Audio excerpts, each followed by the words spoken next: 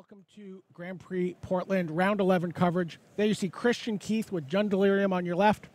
And there you see Chris Botelho playing Cat Pact. There on the right, Cat Pact being a deck that uses Demonic Pact and Harmless Offering to defeat their opponent. Oh, that cute little cat on the picture. That cute little cat. Have you looked at that cat's tail? That cat's tail is vicious. This is a scary matchup, I think, for a Pact deck if there's Emrakul's in his future. I don't know if this is straight Delirium, but you do not want to have a Pact in play when your opponent's taking your turn. Nope. Yeah, because there's one particular mode on that Demonic Pact that is going to be quite harmful to you if your opponent gets to pick what you're choosing. All right, so we see Christian Keith leading things off here with a Vessel of Nascency. He sees an Ishkana, a couple of lands, and another Vessel. And it looks like he's taken the Vessel. Yeah, and if I'm not mistaken, I think Chris was on the play and actually missed his third land drop here, so that's not a great sign if that's the case. You asked me about my pre-Pro Tour traditions, and one of them was packing my cards. That's the first thing I always do. The second thing I always do is build a Demonic Pact deck. I've tried just about everything, and I've never been able to quite get it to work. Though I have to say that this time, the Demonic Pact deck that I built was Mardu colors, and I didn't actually try Grixis. Maybe Chris is onto something here. Yeah. So you pack, and then you pact? Yeah, exactly. Yeah. So third land for Christian here.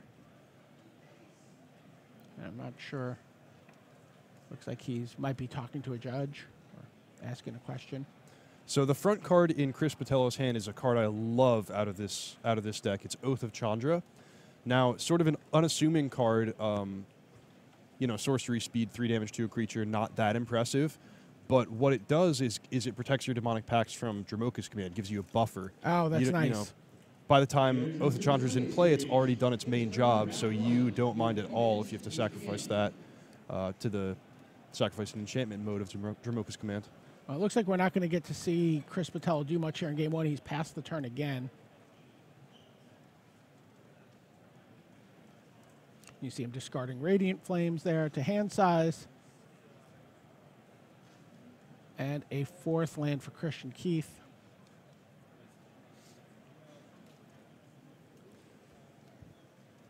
Well, if it turns out that Chris is not able to find his third and fourth land in this game, the one saving grace of that is that Christian Keith's going to be in for a surprise after sideboarding. He's thinking, oh, okay, Grixis colored lands, Radiant Flames. I think I know what's up here. Just a Grixis control deck. No, there's a little more to it than that. And that's what you would put your opponent on here if you were sitting across from him and he's just discarding that card. Yeah, I would think, okay, this is the old-fashioned Goblin Dark Dwellers Grixis deck that people liked against Bant Company in the old format, but Chris has a few more tricks up his sleeve. All right, here comes Nissa Vastwood Seer. Just steadily progressing his board, building out his graveyard. His Make Metallica Great Again hat. That's pretty good. All right, there's a swamp for Chris Botelho. It's good news. And so, but no play for him here. No, I'm actually a little surprised to see him not use the Oath of Chandra to kill Nissa. Is he sitting? Does he have some sort of counter magic that he might be sitting on? No, I saw him with a Disperse in his hand, which is a card that makes sense with a Demonic Pact game plan. You can use a couple modes on Demonic Pact, then bounce it back to your hand. Resetting it is even better than having to spend a removal spell on your own card. All right, here we see Mindrack Demon now from Christian Keith. This is a card that a lot of the decks that were trying to do Delirium pre-Eldritch Moon were playing. There you get a look at it. Flying Trample, when it enters the battlefield, you mill 4 cards. Just does everything you want, right? Yeah, so this, when you first look at it, you think, okay, 4 mana, 4/5 flying with a bit of a scary drawback. Not the case in these Delirium decks. That is definitely upside to be able to mill the top 4 cards of your library, and you almost always have Delirium by that point anyway. Demonic Pact has hit the board here for Chris Botelho.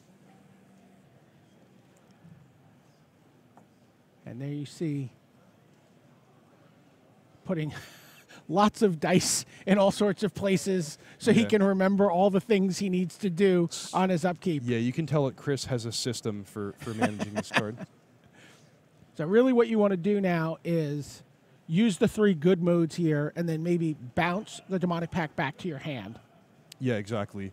So I love this card because it just gives you so many options.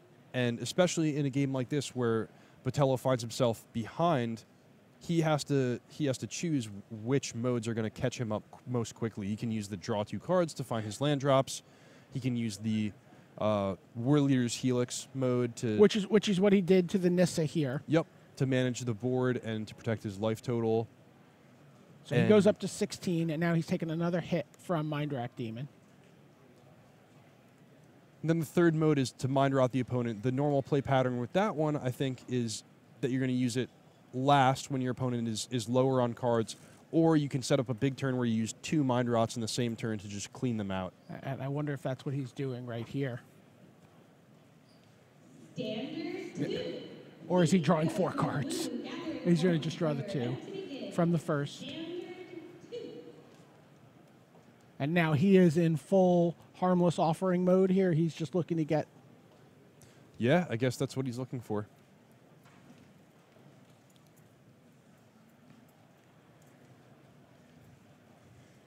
We're going to see a 3rd Demonic Pact. We got 3 Demonic Pacts in play.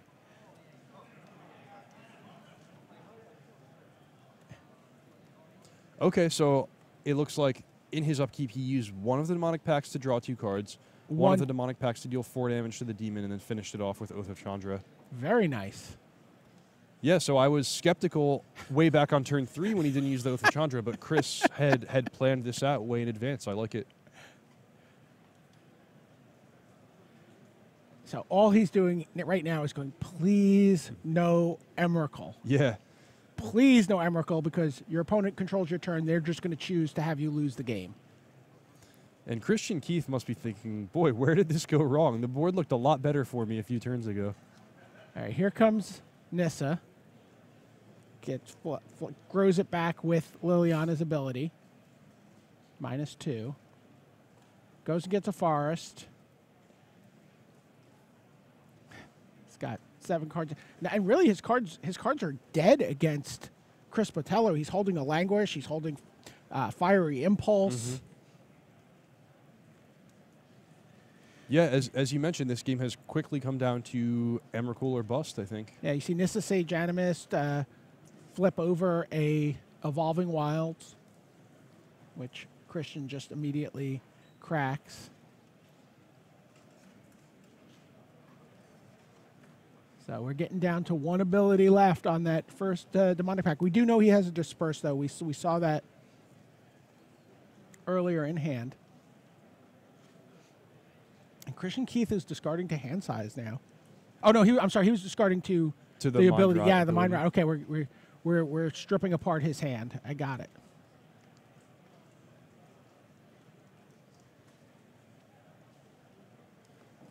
And I think if Botelho finds Harmless Offering here, that's going to be game over, right? If you can't start your turn with that Demonic Pact in play with 1 ability, there's no opportunity to respond to it, right? Right. Yeah, that's right. The trigger will go on the stack no matter what. I see a red card. Wow. Meow. There is the Harmless Offering. Take this Demonic Pact. Make good use of it. And target opponent gains control of target permanent you control. There you have it. Demonic Pact has only 1 option left on it. You lose the game, is what Chris Botelho tells Christian Keith. Christian Keith's like, really? Did this just happen to me at 9-1? Is there anything I can do? No, there's nothing you can do. Botelho should pass that slip of paper across the table, too, just to remind him, yeah, these 3 modes are already used. Your options are limited. And now he has to appreciate it. Great sportsmanship there from Chris. He's like, okay, all right, now I see what's happening. Chris has probably had that look on his face all weekend. every time he gets to play that card. Wow, that was great. He missed 2 land drops. Yeah, that game was looking as bad as it could have looked for Chris Botelho in the early turns, but then his deck did exactly what it's supposed to do. Demonic Pact, extremely powerful card when you get to actually stick it in play. Yeah, and you just saw all the things he was able to do. He's able to clean up the board. He's able to dig for cards. He's able to strip his opponent's hand. Meanwhile, we're going to check in on Cody Lingelbach playing Blue-Green Crush. So this is a Crush of Tentacles deck against Andrew Sullano with Black-Green Midrange. So Cody Lingelbach had back-to-back top 8s in one of the previous standard formats, and both with different brews. He had a Mardu Thopters deck first, and then a Grixis Dragons Flyers deck, if I recall correctly. Yeah. But yeah, pretty impressive guy, being able to do so well with his own creations. Yeah, I got a chance to spend some time with him in Spain prior to that Pro Tour, and he was very very impressive young Magic player.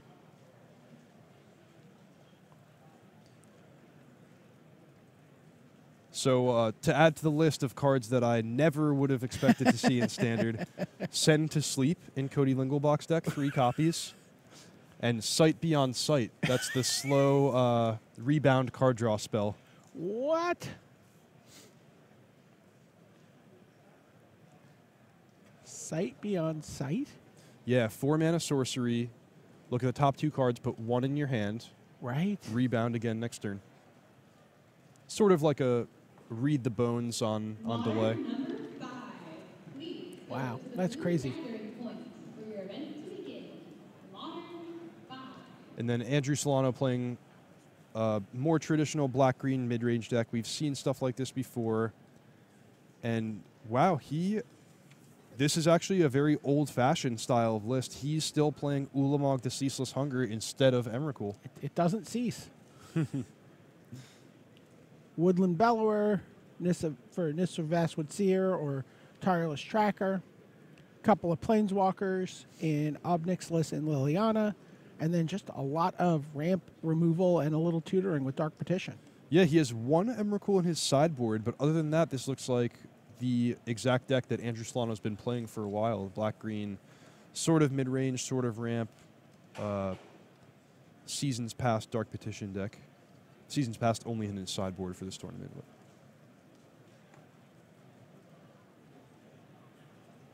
By the way, a lot of counters on that Lumbering Falls.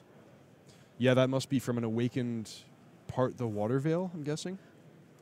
Yep, 3 copies of Part the Water Veil in Lingelbach's deck.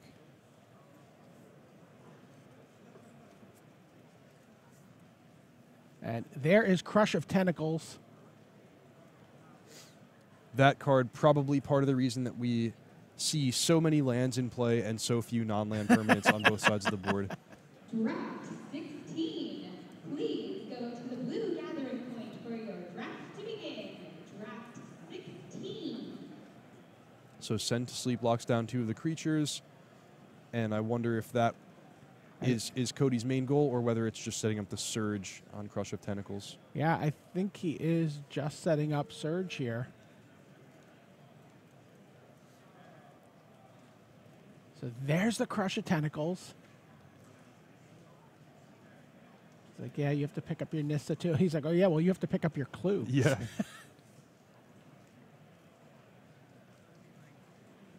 Get it, 8/8 Octopus.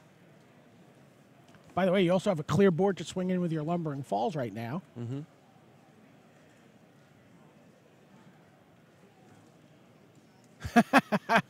Andrew Solano goes to activate his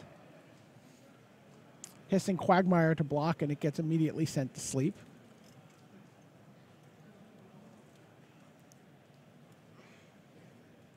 So now Cody has the option to, he doesn't, because that's an awakened land, he doesn't have to animate it, but if he does animate it, it becomes even bigger, right? Right, so it's going to be a 9/9 creature when it's animated.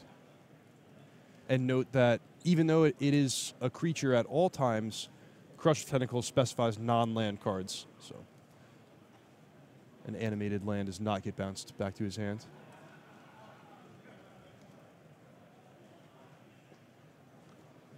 Brian, in all your years of doing coverage, have you ever seen octopuses be such an important tribe in a standard format? Outside of a commander game after round 9, no. I love it. Okay, Ob Nixilis comes down and just points right at the octopus. And you can see Cody being extremely careful to keep mana open for his Lumbering Falls at all times. This is because if Andrew ever points a removal spell or an Ob Nixilis activation at Lumbering Falls, Cody can activate it in response and it'll have hexproof.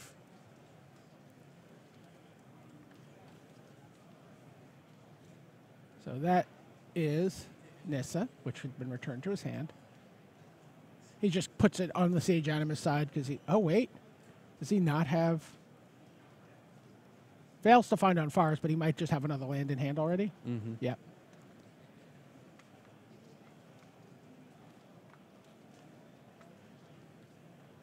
Suddenly he's... Suddenly this game seems to maybe have swung around a little bit for him. Okay, well, this might be here for a while. These guys are still in game 1, so I think they'll still be here when we get back. Let's go back and look at our main match. I want to see some more free kittens. Yeah. Boy, we've picked good decks for this round to cover. No more Bant Company mirrors. Now we're into the good stuff. I wish you guys could see Reed's face right now. The idea of a Demonic Pact deck doing well, he is very, very happy. Yeah, I know what I'm playing next tournament. So the key cards from Christian Keith's side of the table, I think, are going to be, of course, the Emrakul that we mentioned a few times in Game 1. He's going to be looking for that. And also Distended Mindbender.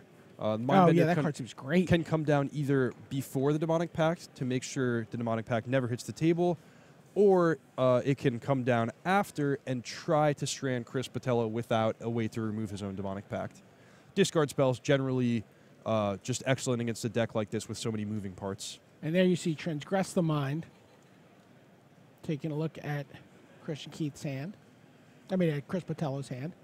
It sees a lot of land and infinite obliteration. Is that a Dark Petition? And an Oath of Jace. So Oath of Jace has that same cool effect of protecting Demonic Pact from Dramoka's command that we mentioned in Oath of Chandra. It also helps you dig, helps you fill your graveyard. And how about that island? Yeah, that's nice. Pretty. No red mana for Botelho, but also no red cards just yet. It's going to be a while before he actually needs to cast that. Wow, Christian's really in the tank here on this. That Harmless Offering. So what is that? Does Keith have? He had the main deck. He did have an Emrakul main deck in Game 1. Yeah, we don't have Christian Keith's deck list in front of us right now, but traditionally the Jund Delirium deck, that is one important part of its game plan, getting up to the Emrakul. Wow, look at this. Christian is really agonizing here. Yeah, he knows how important Emrakul is in this matchup. It's very difficult to beat the Demonic Pact deck fair and square with creatures. So if he loses his Emrakul to that Infinite Obliteration, it's going to limit his ways to score an easy win. Ultimately decides to obliterate the Infinite Obliteration. Yeah, so that's really planning for the long game here.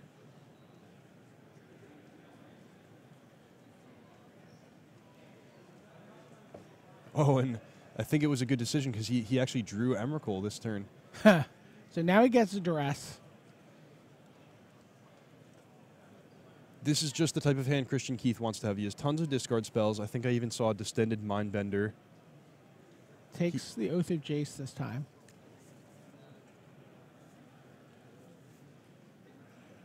So he had one Emrakul in his main list, and then he has an additional one to the side. I imagine he would have brought that in. Yeah, I think so too. Number 17. But now it's Christian's turn to miss land drops. Yeah, he's missed his land here. And look and at this, Pact right on time. Wow. After the 2 discard spells, finds Demonic Pact on turn 4. And you see that he's not afraid to cast it because he has Dark Petition to find an answer once he needs one.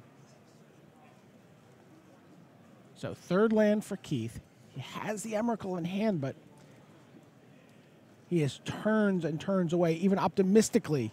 The most optimistic version of casting an Emrakul turns away from it. But if he can start making his land drops, maybe get that Distended Mindbender onto the stack, that'll be a really good start for him and can delay Chris Botelho's game plan.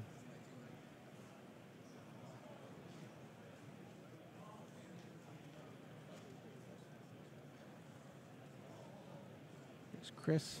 So here's a Dark Petition with no spell mastery, but he's just going to set up next turn, make sure he has one or maybe even two ways to deal with his own Demonic Pact, so he's not going to lose to it.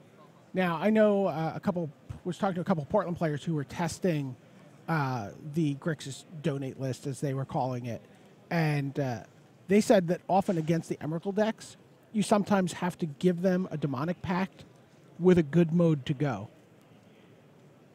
You know, like you can't wait around for them to Emrakul you while you still control a Demonic Pact. Yep. And if they're close to Emrakul, sometimes you just have to go like Demonic Pact, here, take this, and hope that they you can keep the game going long enough for them to lose. That's interesting. That's some pretty great forethought that I might not have considered the first time I picked up this deck.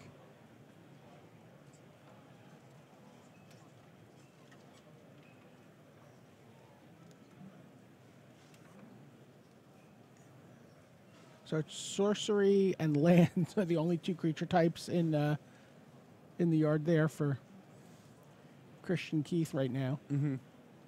He picked up an Ishkana Graf Widow from the Liliana Minus.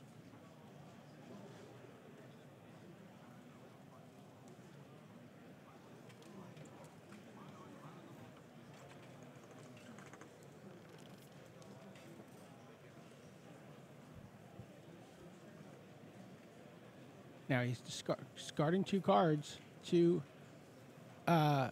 Demonic Pact, and he discards the Graf Widow and an Emrakul. Yeah, so that's pretty nice. And look at this. Here you go, with a good mode to go. And does Christian Keith have any way in his deck to deal with that? He has one Caustic Caterpillar in the sideboard. That might be his only way to take an enchantment off the battlefield. Wow.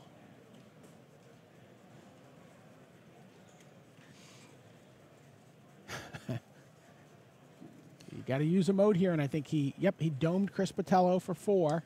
Yeah, not going to be good enough to actually get Chris down to 0, but it at least buys him one turn. Wow. Chris Botelho with the Demonic Pact says free kittens for everybody, and he goes to 10-1 here at Grand Prix Portland with Cat Pact. Yeah, that was a really dominant showing by that deck. Excellent. Yeah, and you could tell he has played his fair share of done his fair share of playtesting against the Emrakul deck. He said, you know what? I think you might be able to cast an Emrakul next turn. I cannot hold on to this Demonic Pact any longer. Yeah, also worried about discard spells there. He doesn't get his most important card sniped by a Transgress the Mind. Meanwhile, still in game 1. Still in game 1. Blue-green Crush versus black-green Midrange. And we see a Woodland Bellower into Sylvan Advocate and another Sylvan Advocate for Andrew Sullano. Sullano now at the very precarious life total of 8, meaning that either the Octopus or the Lumbering Falls is going to be lethal. I see a Den Protector in Lingelbach's hand, so if he has enough mana, he can go Den Protector back, Send to Sleep. Oh, he just has Send to Sleep already, which is going to be good enough. Wow. Doesn't even need to bring back the Crush there. Yeah, we tuned in exactly at the right time to see Cody Lingelbach finish the job that took him, seemingly 25 turns to set up. Wow, that's crazy. So there you get a look at the feature match area. You see those guys still doing a little post-game analysis on the end of their match. He's like, I can't believe he Demonic Pacted me. I think that's actually what he just said.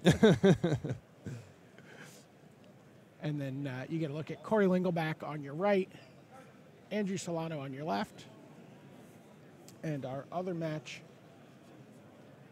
in the feature match area this round, which is between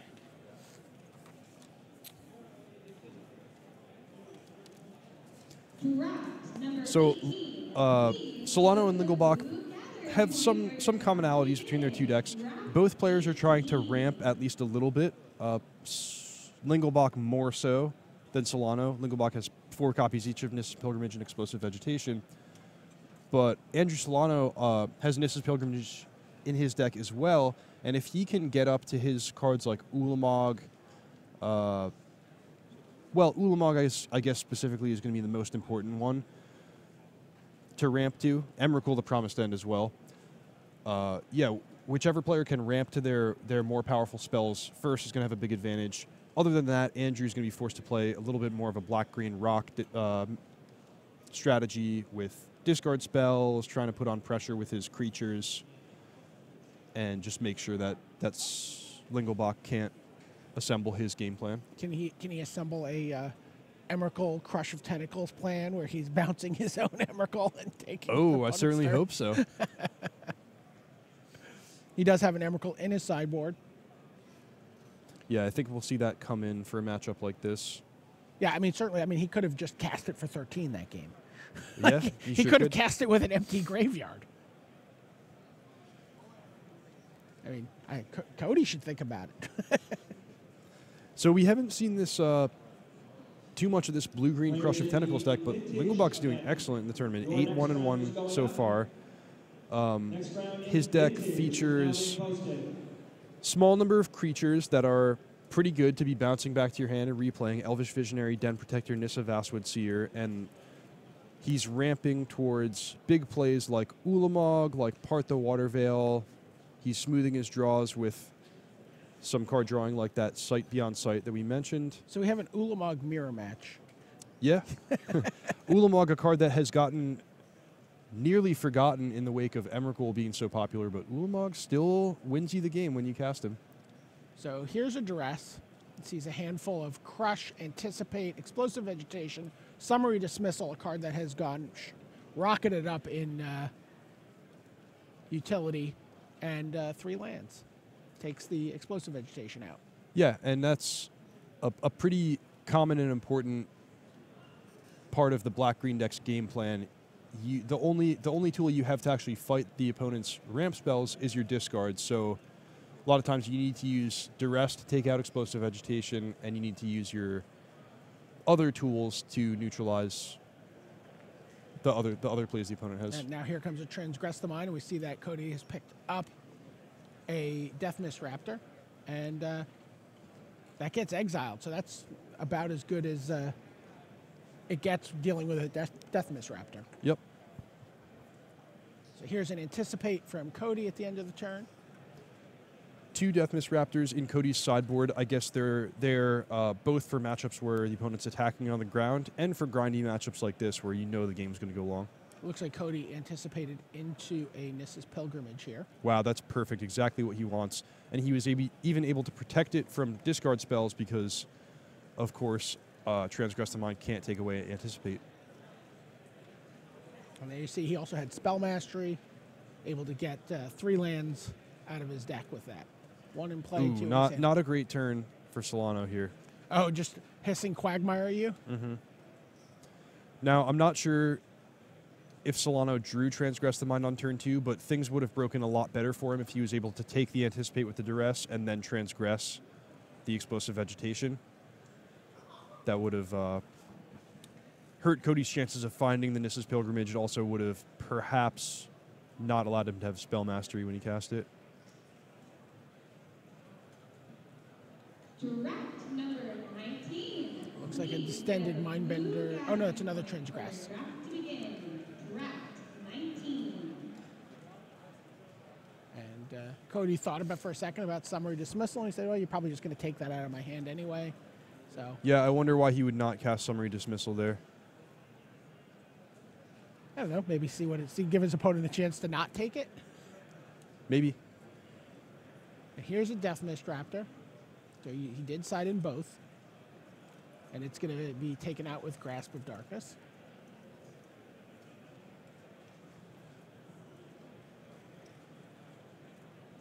Yeah, not much going on here. He does have a Dark Petition in hand. he's just going in with the hissing quagmire again. So he's clearly thinking about, in the long term, what that Dark Petition can get him. His most powerful cards are Ulamog, Emrakul. He has a Gaia's Revenge in his sideboard, which I wouldn't be surprised if he brought in for a matchup like this.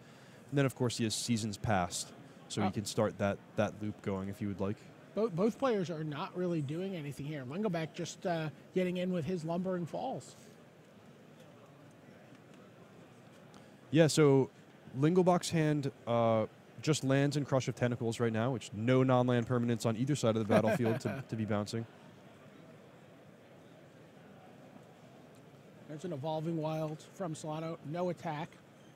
Just picked up another island for Lingelbach. Lingelbach gets in with the Lumbering Falls. And he's willing to trade creature lands here because he has 2 creature lands to Sullano's 1. And he just has plenty of lands in hand. He's not worried about his mana development at this point. So Hissing Quagmire Death touches the Lumbering Falls. Yep, a fair trade. And Cody Lingelbach plays another land. Still has 7 even after losing that one. And says go.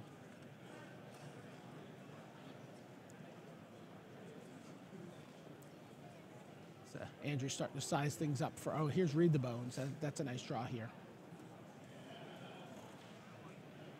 Yeah.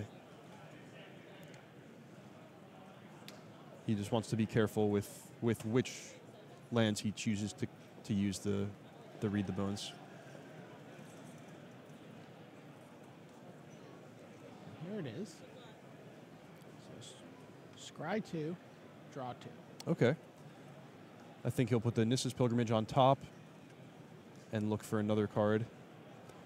So this way he can ramp towards using Dark Petition for one of those big expensive cards that we talked about earlier.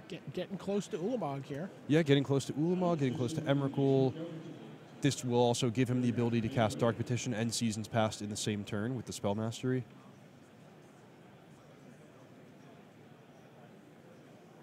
In comes Lumbering Falls. Cody just plays another land. You see the downside of the Crush deck when you draw all your Crushes. He has a very reactive hand, and it does mean that he has tools to delay Andrew Sullano if Andrew is on, Sylvan Advocates, Woodland Bellowers, Ishkana Graph Widows, then those Crush of Tentacles are going to be very good. But I think Andrew has constructed his deck in such a way that he can bypass all that mid-range stuff and just go straight for the end game.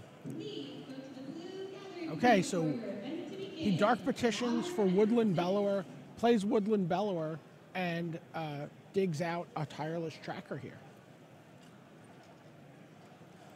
Plays land and gets a clue. I'm not thrilled about this plan in the face of the Crush of Tentacles that he knows about from earlier discard spells. I would be more inclined to just go straight for one of the Eldrazi Titans here. But the good news is Tireless Tracker in a protracted game like this is one of the best cards you can have access to. Even if it gets bounced repeatedly, he can still just keep replaying it, making a clue. He has tons of mana to crack those clues. So he'll be able to find more action. But look at this. Cody Lingelbach's able to go Explosive Vegetation into a surged Crush of Tentacles, makes an Octopus, and says go. So that sets Sullano back. It also puts the 8/8. Oh, wow. Ulamog gets to take Very out nice. an Octopus and a Lumbering Falls. Oh, a possibility that I actually had not it considered. then takes out 2 lands. It's possible that Sullano Dark Petition for something else like that Ulamog and just head Woodland Bellower in hand to use the mana on. Oh, okay. Perhaps I spoke too soon in criticizing his play. Or already had the Ulamog. Yeah, that could be possible as well. All right, so Nissa comes down, transforms into the Sage Animist. And what is Cody going to do about Ulamog?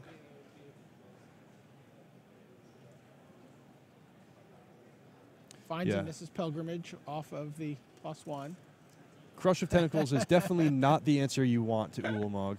Send to Sleep is pretty good, but the presence of Ulamog on the battlefield is actually effectively turn off Crush of Tentacles for the rest of the game for Cody, because he doesn't want to let that Ulamog go back to Sullano's hand just to exile 2 more permanents. And still can manage to get 3 lands out of his deck. The advantage of playing the 2-color deck with all the basics. Yeah. You see sometimes people get that second Nissus Pilgrimage and they're like, I don't have enough forests anymore. Certainly in a game like this where it's just a contest of who can play the more powerful spells, you want to have that large number of basic forests. So I think we're going to see... Andrew's down to 4 here, so he has to be very wary. Yeah, so he's thrilled to have been able to take out that Lumbering Falls. Now there's actually not that much hasted damage that Cody can produce in his deck. So here goes Big Ruinous turn. Path, yeah. Killing both of Cody's Yep, non-land attacks with it permanents. and kills Nissus Sage Animist. And if Cody wants to crush here, I think Andrew's pretty happy with it. Yep. Ulamog gets to untap. We might actually see Lingelbach concede here rather than reveal the 20 cards off of Ulamog. Gets another clue. Goes to his attack step, and Yep. that is exactly what happens. He might have also just been dead. Yeah. He was at 16. If Sullano cracks some clues to Tireless Tracker, that he could have made 16 damage there. Wow. All right, so we're going to see a game 3 between these ceaseless hunger decks. Yes, sweet decks. Fascinating. I mean, the early turns of that game were so weird, where they're both just sort of cracking back with creature lands, and you know, Andrew's just taking apart Cody's hand, and his Crush of Tentacles didn't look great in that game, where there was just one big, powerful creature that Andrew sort of sculpted his turns towards. Yeah, so Lingelbach had those 2 Crush of Tentacles stuck in his hand for much of the game, and they ended up just not being an effective answer to the enters the battlefield triggers of Andrew Sullano's deck. Yeah, I mean, you know, we talked about how Cody builds his deck so that all of his creatures are great with Crush of Tentacles, but, you know, the ones in Andrew's deck are pretty good too. Yep, absolutely. You know, I mean, the Tireless Tracker and the Sylvan Advocate get a little annoyed, right? They're like, come on, really? But Nissa Vastwood Seer, Ulamog, and Woodland Bellower are all great cards to replay, as is, you know, Emrakul if that came in. Now we're taking a look at the undefeated match here. So this is JC Tao and Jin Sui. 4-color Amalgam versus Abzan Control. Wow. Soren doing some work here.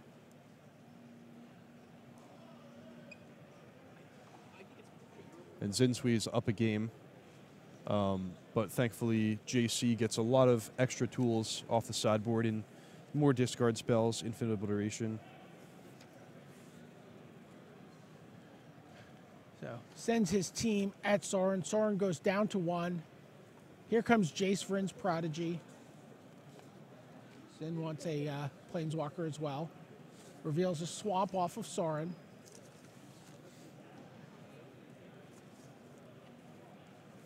Lines up his lands. Looks like he has a Gideon, ally of Zendikar, in hand. He does. Plays it. Makes a knight. Wow, those guys, I guess, didn't do a lot of sideboarding for game 3 because they are already underway. Let's go back to that match and watch Cody Lingelbach versus Andrew Sullano. So here's a Deathmiss Raptor on turn 3 for Cody. Gets to come out of the gates a little quicker in this game. He's on the play, so. And there's Tireless Tracker. So this is a little bit more of a traditional game of Magic. Lingelbach has a cool card in play there. It's I actually can't place the name of but it's the land from Battle for Zendikar that keeps a creature tapped.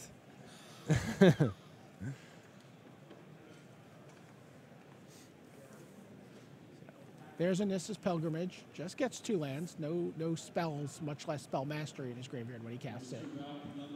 So funny enough, in a lot of ways, Lingelbach's deck plays like a combo deck. He's looking to ramp his mana and set up for big turns with Crush with Tentacles and Part the Water Veil.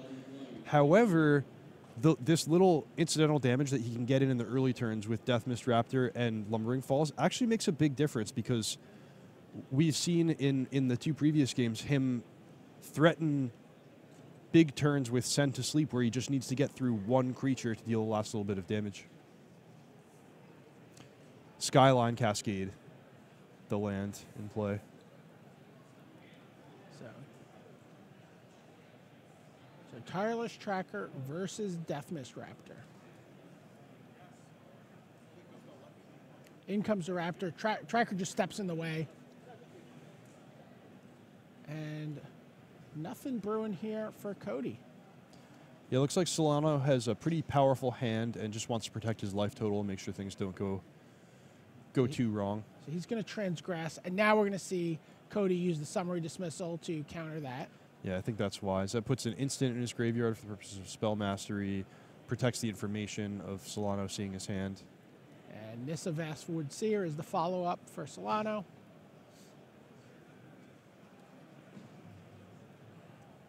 See the players using the checklist cards a lot here this weekend.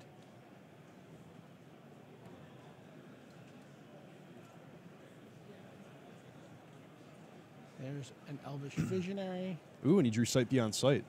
It's one of the perfect cards for this turn. And there he is. He's casting Sight Beyond Sight. Sullano says, "What the heck is this?" We'll see if we can get that card up for you. So there you see, he's just leaving it there. It's got rebound.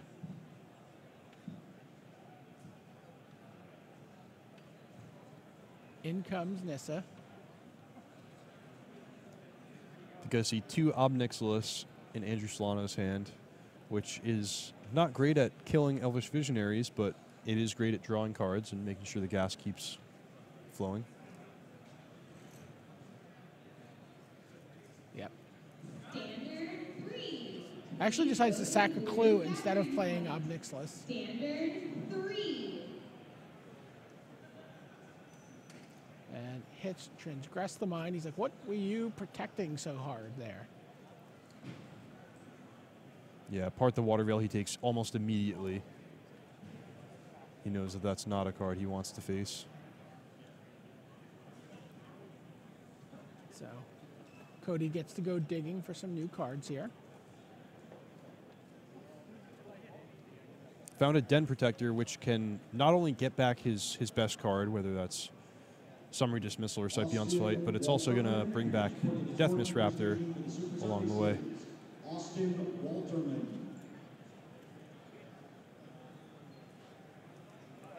Yeah, and that's what he does.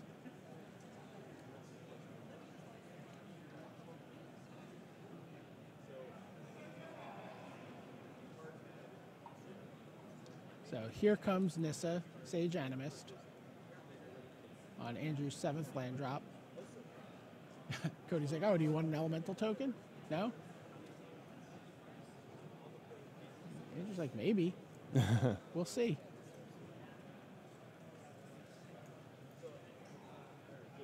Yeah, he's like, okay, yes, I do. I agree with your analysis of this situation, Cody Lingelbach.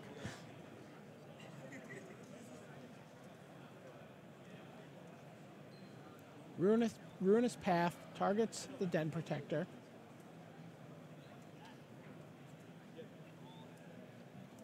And it's going to get Void Shattered.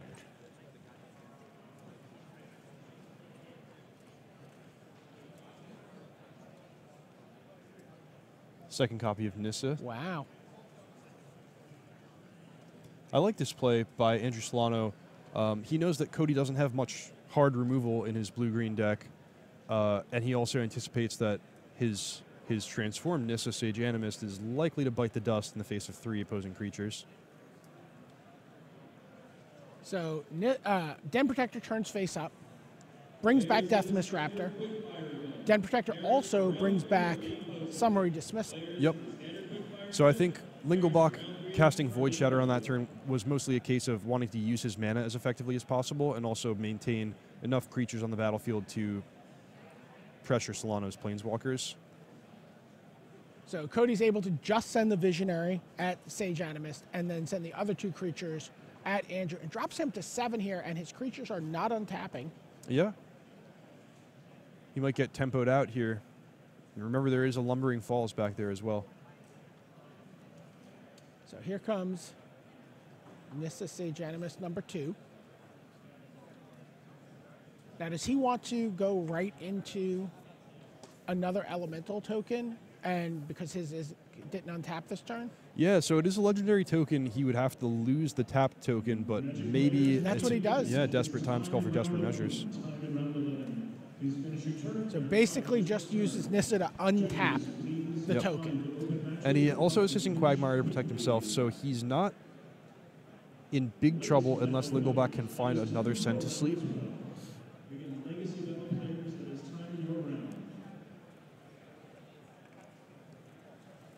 So Lingelbach's hand features Lumbering Falls, Summary Dismissal, Explosive Vegetation, and oh, he does have another Send to Sleep.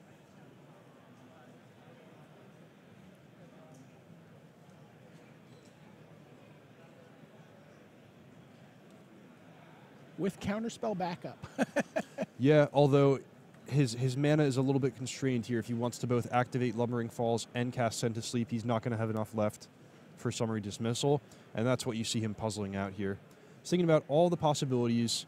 He's thinking about the timing, because if he attacks and passes priority, then Sullano might just choose to block with the Ashaya token rather than activate Hissing Quagmire. It's a little bit of a If he knew he was going to subtle song and activate dance. Hissing Quagmire, he would just send in the team. Yes. But Andrew's seen enough of Send to Sleep that he's not going to do that. Mm-hmm. And Cody came to that conclusion and just sends in the Deathmish Raptor to trade with the token. And this is great news for Sullano because he's going to get to untap with Nissa. His life total is still really in jeopardy here against now 2 Lumbering Falls, but if he can find some removal spells, he might be able to stabilize the situation. Oh, Duress is a big draw here because he can take away the Send to Sleep. Well, perhaps not because of Summary Dismissal, but if he could take away the Send to Sleep, then Hissing Quagmire becomes a reliable blocker again. Here's Duress. Cody says fine. Which one do you want? Yeah. I don't know why he wouldn't cast Summary Dismissal here.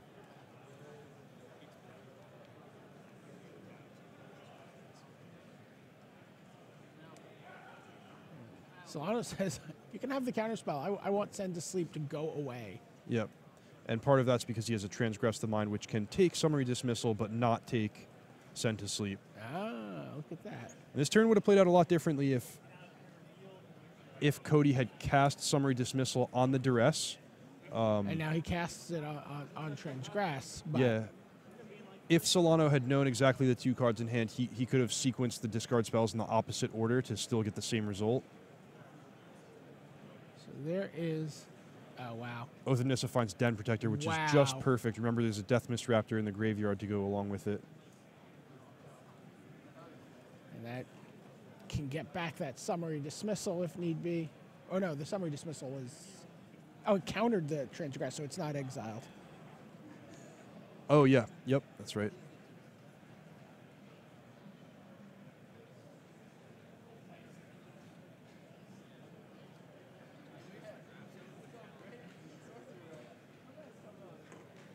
So, animate Lumbering Falls. And attack with Den Protector, Elvish Visionary, and Lumbering Falls. Such a tight game here. Yeah. Hissing Quagmire is going to take down a Lumbering Falls. Oh, I don't know. Yeah. Now, everything was attacking him, not attacking Nissa here.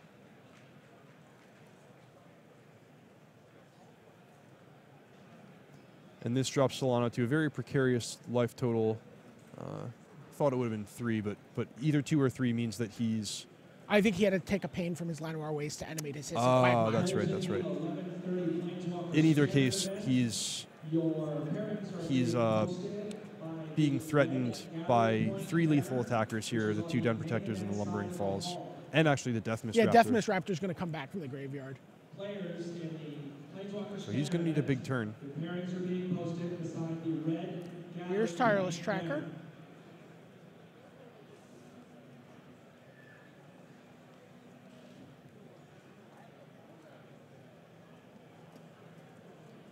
I think this is going to be it. If Lingelbach decides to go for the kill here. 23. Please go to the blue gathering point. Draft 23. And passes the turn back to Cody.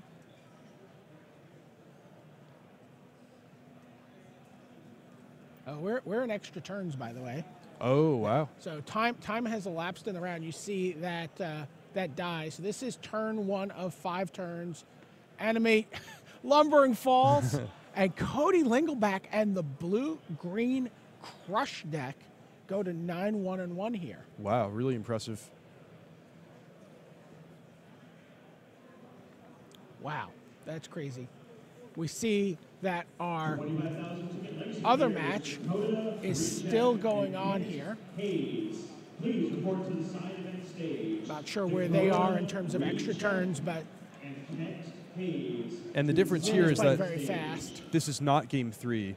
Oh god. Since we is up a game, so the only way JC Tao can escape with a win here is if he somehow finds a way to win this game almost immediately, and then game 3 goes quickly. But no, since we actually finishes the match 2-0. Wow. And he's 11-0 here. Is he our last undefeated player? I believe he is. I haven't seen standings yet. But impressive. And that's definitely the best result we've seen from that Emerge deck, from the prized amalgams. A lot of those had fallen out. But that's it here for round 11 on the floor.